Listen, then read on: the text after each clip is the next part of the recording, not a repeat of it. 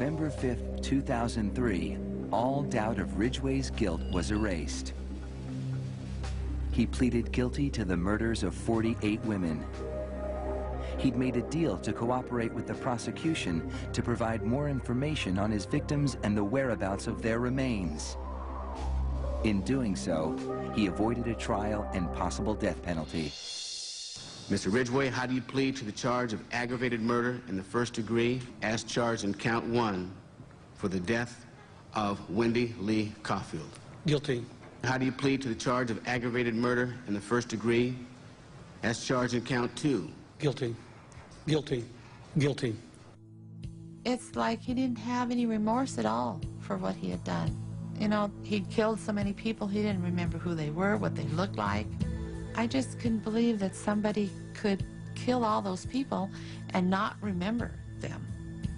Neither could the angry relatives of his victims, who were invited to speak in court when Ridgway was sentenced to life without parole on December 18th, 2003. You had said your memory, when it comes to all of the women you took, was gone. Our memory is not. In your words, you said that they didn't mean anything to you, but she meant everything to us. She was a mother, she was a wife, she was a sister, and we miss her. Gary Ridgway sat there stone-faced as victims' relatives damned him and mocked him. He's an animal. I wish for him to have a long, suffering, cruel death. He's gonna go to hell, and that's where he belongs. But then the emotionless facade finally cracked when the father of one of his victims appeared to surprise him with a dose of human kindness. Mr. Ridgway, there are people here that hate you. I'm not one of them. You've made it difficult to live up to what I believe, and that is what God says to do, and that's to forgive. You are forgiven, sir.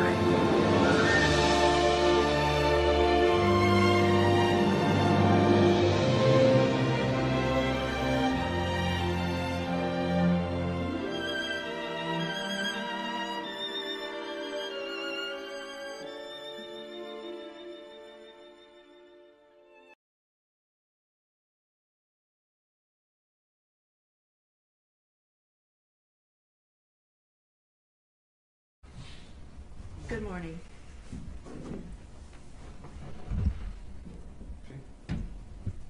Good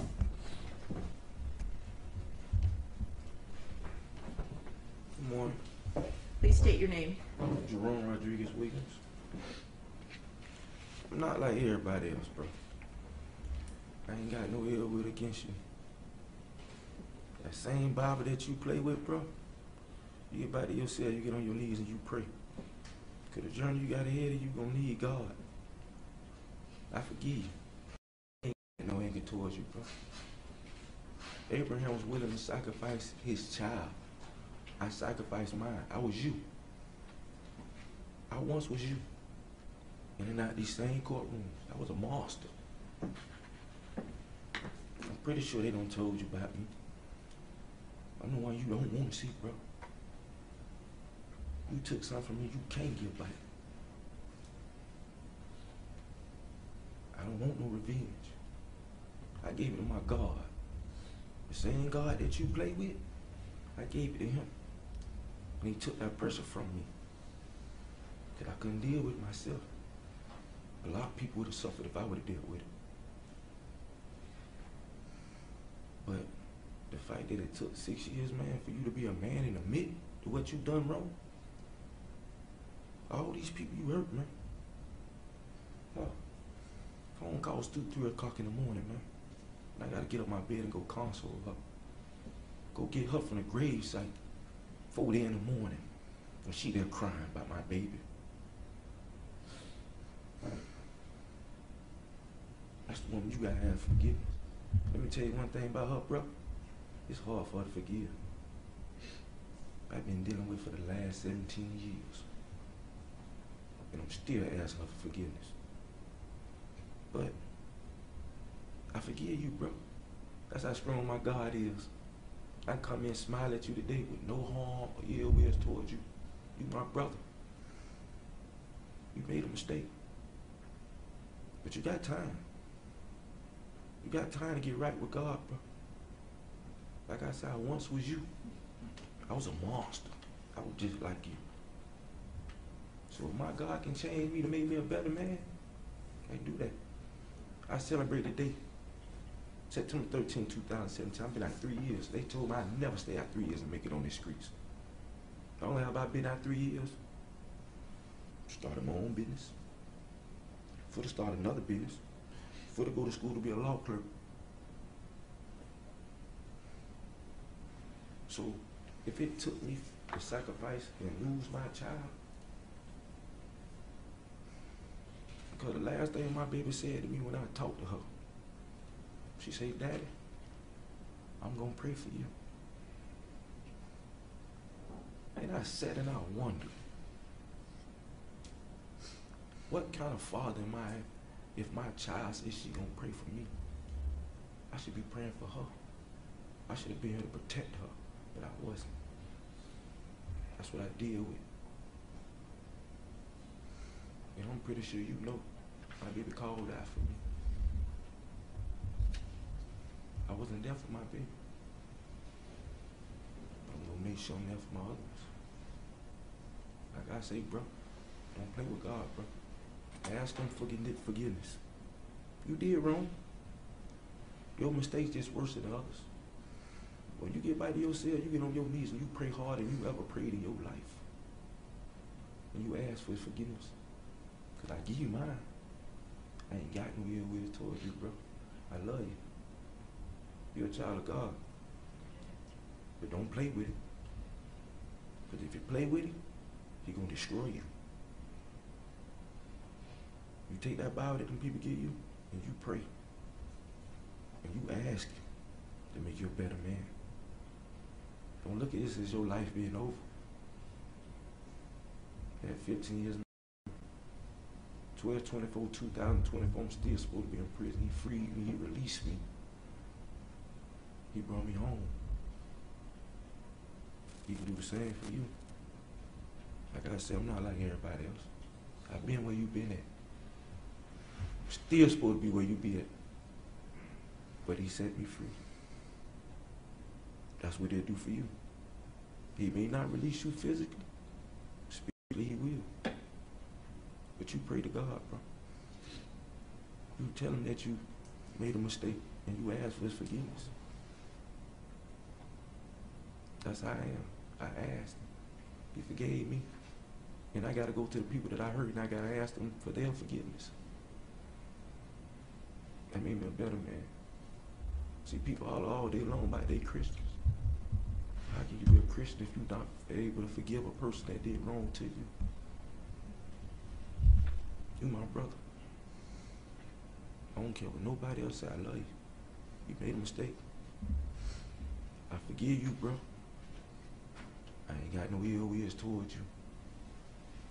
But you go back and you ask God to make you a better man. Because I asked him. And he made me a better man. So I ask that you do the same. I ain't perfect. I make mistakes. But he changed me from what I used to be. Like I said, I once was you. I was a monster. But he took that away from me. He helping me to be a better father. He helping me to be a better man. You got all these people, bro, that you gotta ask for forgiveness from, especially her. And she's a hard woman for forgiveness. But before you leave this earth, bro, ask for her forgiveness. Ask her for that. You hold 6 years. Ain't none of your attorneys, ain't none of your people reached out and asked nobody for forgiveness. But I'm coming to you, I'm giving you my forgiveness, bro. I love you. But you need to ask that woman that for forgiveness. It may take some time, she's stubborn. But you gotta ask her. It's right here, bro. I keep my baby right here. But do me that favor. That same Bible you got with you, bro. You sit down, you have a good conversation with God, man. And you talk to him. You ask him for his forgiveness. And I guarantee you'll feel the calm you will never felt in your day in your life. That's what I felt, and I still feel it. I'm at peace, bro. You need peace in your soul. So you ask him that tonight. You ask for his forgiveness, and I guarantee he'll give you a peace. Your earthly body is done away.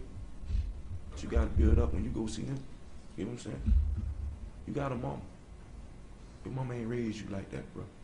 Just like my mama ain't raised me the way I was raised. So be a man. That's all I ask you before you leave today, man. Be a man and stand on your own 2 feet, man, and ask her for forgiveness. That's all I ever ask from you, bro. That's all I want from you, Mayu. With Bridget. You ask her for her forgiveness. And we good. I made my peace. My peace with you, my brother. But you ask this woman right here for her forgiveness. We good. God bless you. Thank you.